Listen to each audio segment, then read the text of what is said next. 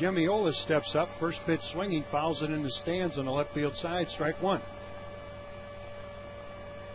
Tyler Pill doesn't throw particularly hard. Radar gun at the scoreboard. The best we've seen so far, he's been at 88. So his fastball somewhere between 84 and 87.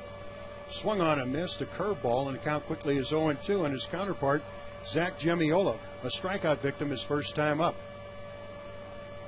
With Pill, you're going to see that fastball to both sides of the plate.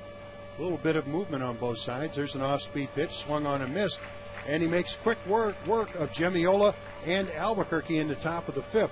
3 up, 3 down.